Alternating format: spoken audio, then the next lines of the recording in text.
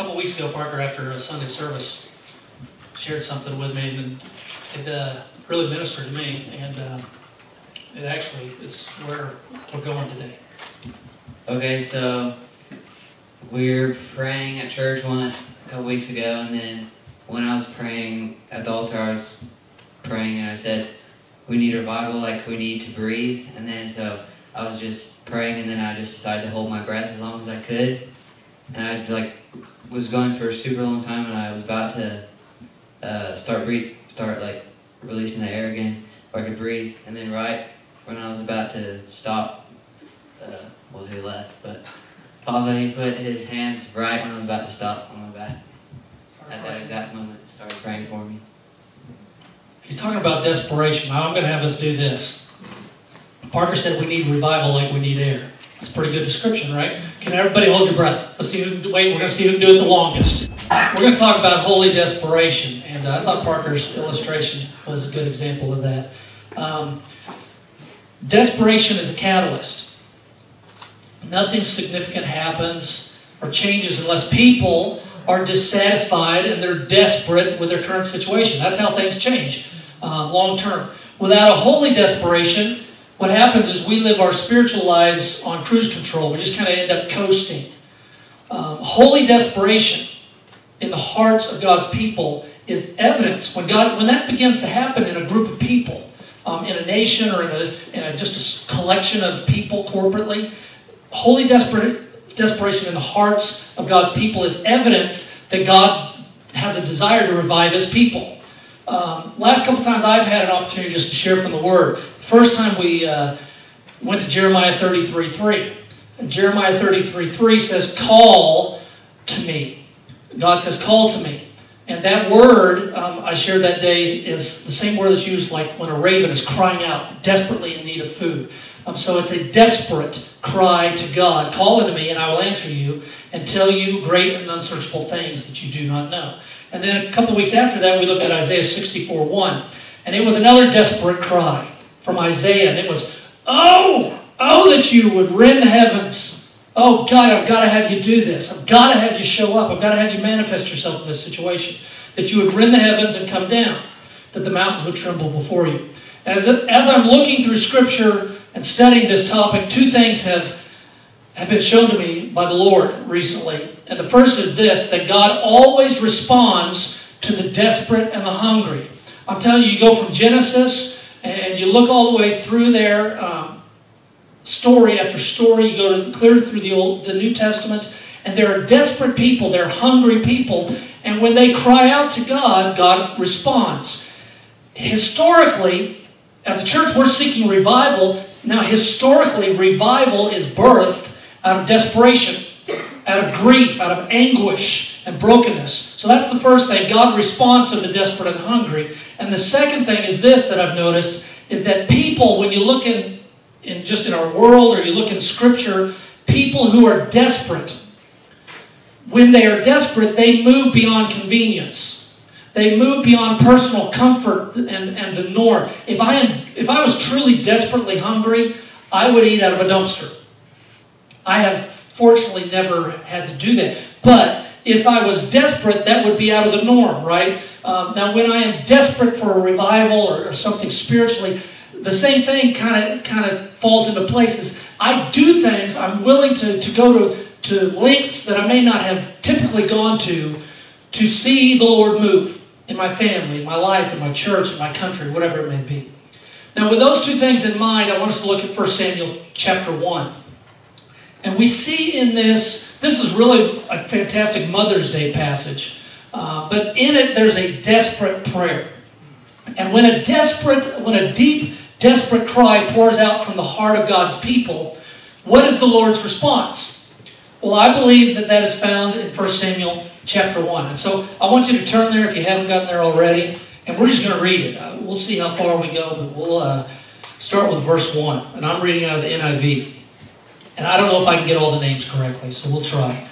There was a certain man from Ramathaim, sounds good, a Zuphite, from the hill country of Ephraim, whose name was Elkanah, son of Jeroham, the son of Elihu, the son of Tohu, the son of Zuph, an Ephraimite. I think we're done with those.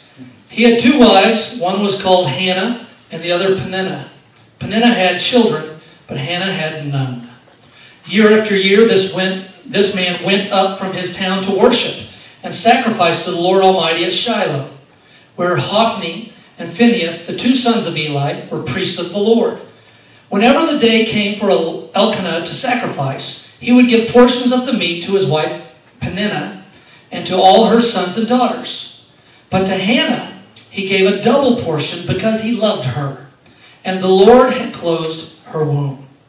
Because the Lord had closed Hannah's womb, her rival kept provoking her in order to irritate her.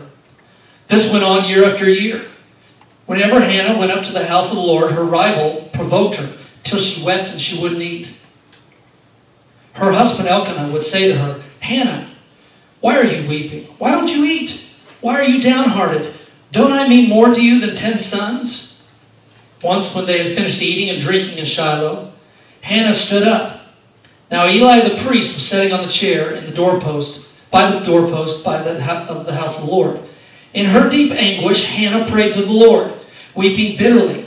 And she made a vow, saying, "Lord Almighty, if you will only look on your servant's misery and remember me, and not forget your servant, but give her a son, then I will give him to the Lord for all the days of his life, and no razor will be used on his head." As she kept on praying to the Lord, Eli observed her mouth. Hannah was praying in her heart, and her lips were moving, but her voice was not heard. Eli thought she was drunk and said to her, "How long are you going to stay drunk? Put away your wine." "Not so, my lord," Hannah replied.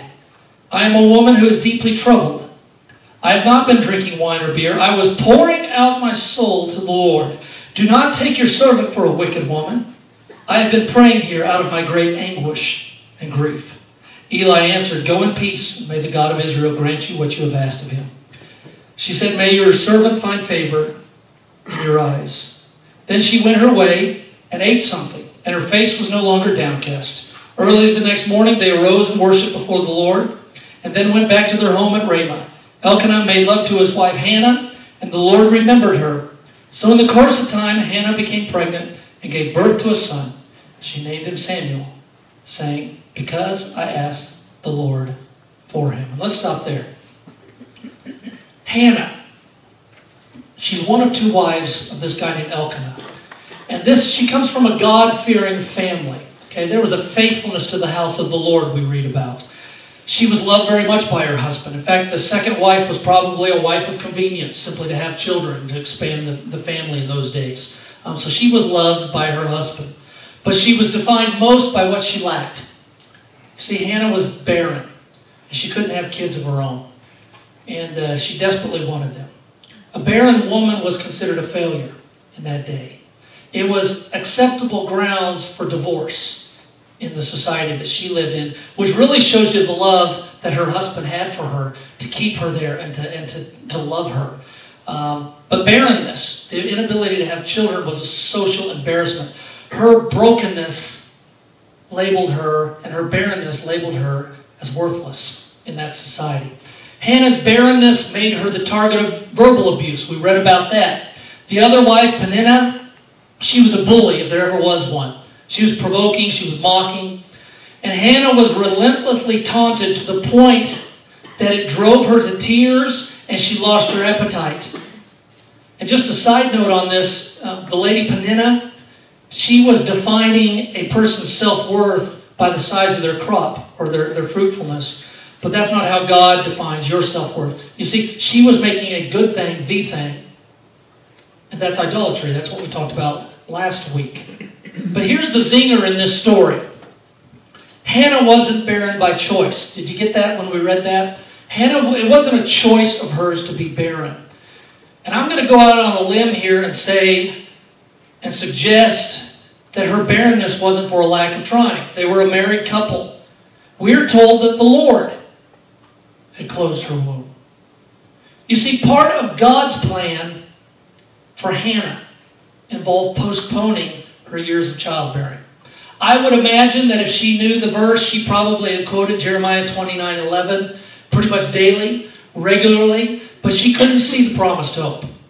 She couldn't see the future. She still loved God, and she believed that verse, but she couldn't see it. Hannah was struggling with God's timing in her life. Ever been there? Maybe you're there today. Struggling with God's timing. You don't understand. So Hannah was barren. If something is barren, it's unproductive. It's depleted. It's parched. It's fruitless. She was not seeing the results that she'd hoped for, right? Her efforts continually, she had tried, she wanted to have a child, she wanted to be fruitful, but her efforts continually proved unproductive and fruitless. And without a doubt, this lady had wrestled with her self-worth as a woman. Her heart was broken. She had to have been frustrated. She had to have felt shamed. She had to have been discouraged. She uses the word in her own prayer, misery, to describe her situation. She's feeling helpless. She's hopeless. She is a broken, desperate, hurting, but a determined woman. Now, when we talk about desperation, there are different levels and degrees of desperation. If I say, in fact, I made a comment like this last night at Chick-fil-A, sitting next to John Blair as he was having a peppermint shake. But if I say this, if I say, I'm desperate, I very well may be talking about a milkshake. Man, I am desperate for a milkshake. If someone in Bangladesh says that I am desperate, they're probably not referring to a milkshake, right? To accurately define desperation, it means this. You have an urgent need and a very urgent desire. What you are facing is intolerable. You have no hope. You're at the end of your rope. You've done all you know to do. You've tried everything you know to try. You've prayed every prayer you could think of to pray. And nothing has changed. And you're out of time. You're out of time. You can't go on living without the change that you desire taking place. That's desperation. There is a desperation that leads a person to rely on something other than themselves. Maybe it's a parent. Maybe it's a coworker. You don't understand something. You're at the end of your rope and or a tradesperson. You can't do what needs to be done. And so you depend on someone else. But then there's a desperation that's entirely different. There is a desperation that leads a person to utter dependence upon God Almighty and nobody else. A couple summers ago, Parker and Taylor and Bailey and Jennifer's dad were climbing a mountain in California, way up on a mountain. And they started down this mountain with all these rocks. And Parker takes off running down this mountain. These big old rocks. It's not a smart idea, right? He learned his lesson. But all of a sudden, he took a fall and began to take a fall that quite literally could have taken his life on the side of the mountain. And all Jennifer could do was yell out, Jesus. She was desperate. There was nothing she could do but turn to God. She couldn't help it. He couldn't help himself, but she had the wherewithal to call out to God Almighty and to yell the name of Jesus, and the Lord ministered. But it was a desperate point. And we all get there at times. Hannah's desperation, her brokenness, led her to lay it all before God. In verse 10, Hannah's desperation drives her to do something that is out of the ordinary for a woman and probably out of her comfort zone. Because in that verse, in verse 10, we see that Hannah has finally had enough. And the word says she stood up. She got up from the table, from wherever they were eating. She heads for the temple. She said, enough of this. And she starts to pray. Now there is no doubt in my mind, knowing the family that she came from and what we know from it, there is no doubt that Hannah had prayed before. There's no question in my mind. She had prayed about this very issue. Many times she brought it before God. But something this day was different. You see, there was a different intensity. There was an urgency, a determination. Her barrenness generated within her a righteous dissatisfaction with the way things were in her life. And she was saying enough was enough. You see, this time, like Jacob when he wrestled with God at Bethel, this time Hannah wasn't going to be refused. This prayer was different. Now then, when it comes to prayer, how many have discovered this? It is hard to pray with faith. when we feel ineffective. It's hard to pray with faith when you feel worthless. It's hard to pray with faith when you're discouraged, when you're beaten down, and when you've prayed and prayed and prayed about that issue and nothing's happened. It's hard to pray with faith sometimes. But here's the good news regarding prayer. You see, God always responds to prayer. He responds to prayers that are birthed out of faith, as well as prayers that are birthed out of desperation. You see, even choosing to turn to God is in and of itself a step of faith. And that's what Hannah does. In her deep anguish, Hannah prays and calls out to the Lord. The Word says that she wept bitterly. She wasn't just praying in some little tears. This wasn't a rehearsed prayer that she'd done. God is great, God is good. I was thinking for it, Lord, we're thinking. It was coming from her gut. She bitterly wept before God. And the Word says that she poured out her soul. And in verse 11 she says this, remember me. You don't pray that prayer unless you feel forgotten. That's a prayer you pray when you feel forgotten or abandoned. In fact, she says, don't forget me. God, don't forget me. God, I've got to have you today. Lord, remember me. Here I am. Here I am. Lord, don't forget me. I'm desperate. And in verse 15 she says, God, I'm deeply troubled. God, I can't go on like this is her prayer. God, I have been praying this for so long. I've got to have an answer. There's nothing I can do to fix this situation. I'm unsatisfied with where I'm at. I've got to have an answer. I'm in turmoil. I'm hurt. My anguish is deep. God, I'm tired of being fruitless. That's her prayer.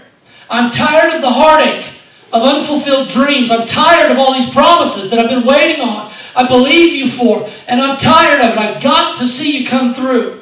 Hannah's desperation eventually reaches a point where she can't even use words anymore. You ever been there? You're so overwhelmed. You prayed every prayer you know to pray so many times, you don't even know what to pray anymore. And you've got nothing left to say but to cry out to God. Romans 8:26 says that in those moments, it says that the Spirit helps us in our weakness.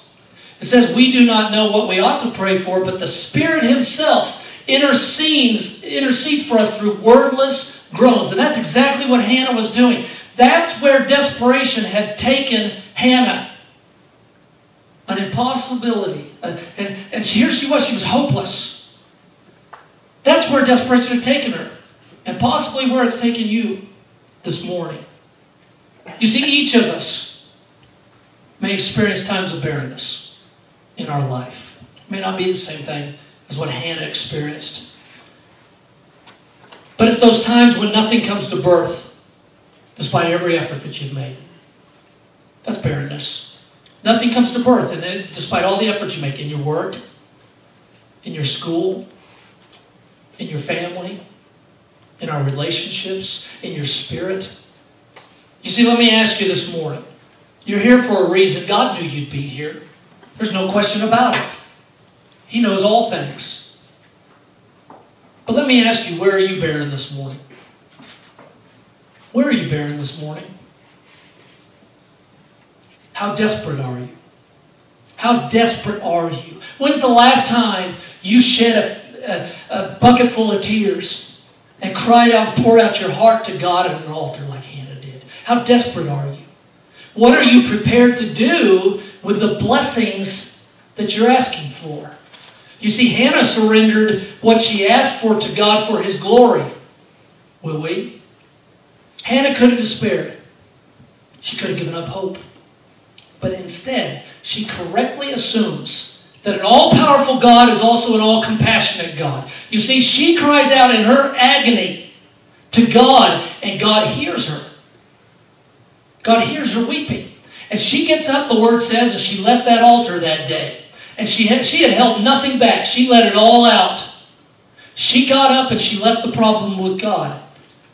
And the miracle had already taken place because the Word says she got up and she started eating again.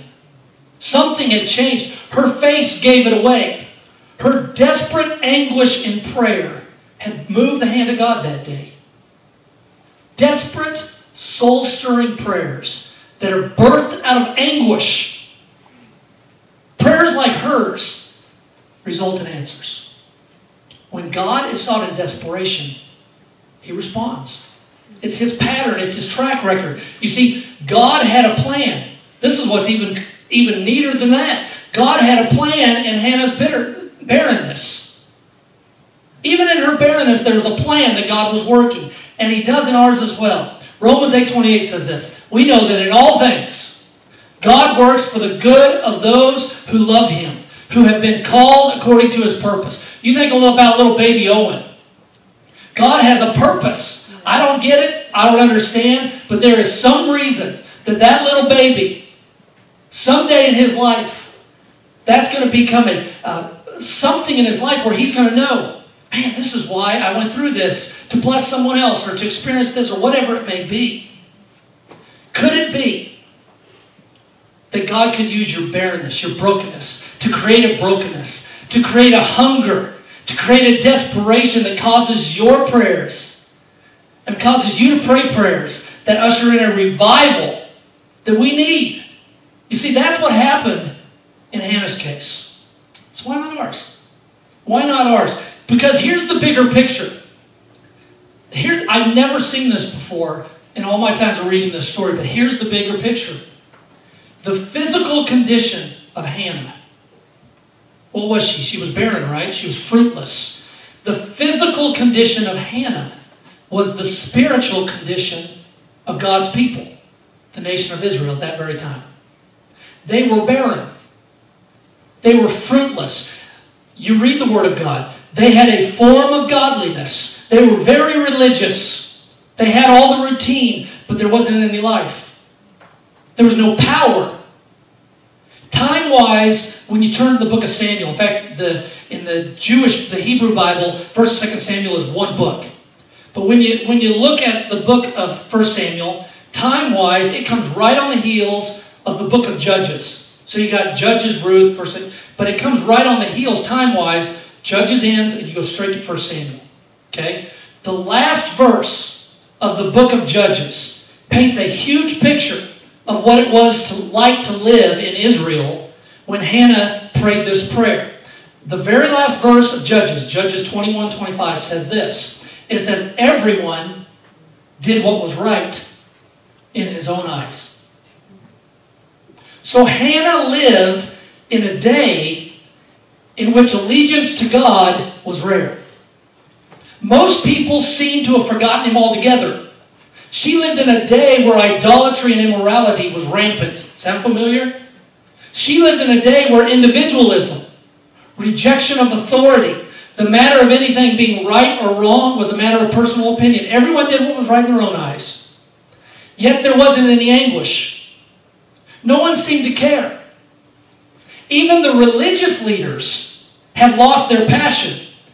The sons of Eli and Eli himself. Even the religious leaders had watered down the message. And they had adjusted their lifestyle to fit into the culture that they lived in. You think about it. Eli the priest, the most important spiritual leader in that nation, Eli couldn't even recognize a broken, hungry spirit when it was sitting right in front of him. He thought she was drunk. He had no concept and ability. It was so foreign to him. He couldn't even recognize it. But I'm here to tell you all hope wasn't gone. You see, God still had a plan. Hannah has a son, right? Named Samuel. And God uses Samuel to bring revival to His people. You see, Israel's turnaround, the revival that came to Israel, began with a lonely, broken, hungry woman. That's where revival was birthed. Who just wanted, all her prayer was, she got to the point where her only prayer was, God, I just want to bear fruit. I just want to bear fruit. Did you know what the goal of man is to bring God glory, right? Jesus tells us how to bring God glory. John 15:8 says, my Father is glorified by this. Here's how you glorify God. That you bear much fruit. So where's the fruit? Remember that commercial, where's the beef? Where's the fruit? You see, I like this about Hannah. Hannah never denied her barrenness. She could have played it off. Kids aren't that important. It's no big deal. You know, she could have just kind of But no, she wanted to be fruitful. She didn't deny it. I'm barren. And I don't think we can afford to either. Where's the fruit in our country? But she also refused to accept it. Amen? She wasn't going to just accept it and keep going the way things were. And we must as well. You see, we can't save ourselves. We can't. We're in a desperate position. I don't know if you... I think we all know this. In our country, we're in a desperate spiritual place.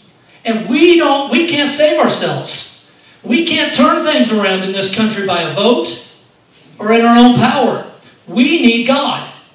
That's what we need. We can't expand His kingdom in our own strength. We can't rely on techniques, human ingenuity, marketing strategies. I like all those things, or just some new idea. Because here's what happens. It won't happen by might. God told us.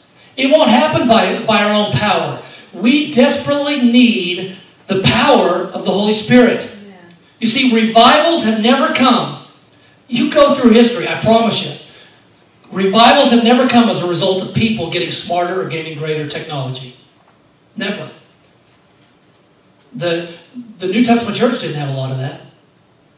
Revival, historically you look at it, revival comes as a sovereign move of God in response to the desperate prayers of people just like you and me.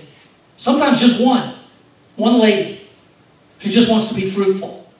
And that's all it took to turn the nation of Israel around. So let me ask you, how desperate are we? How desperate are we? And here's some questions I had to ask myself, and I just want to put them to you this morning. Can you stand the thought? Can you stand the thought of a lifetime of the spiritually routine?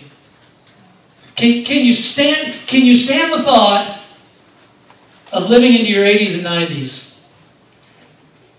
Getting in that building, seeing a little bit of growth, some families coming through, you kids enjoying, the youth pastors need,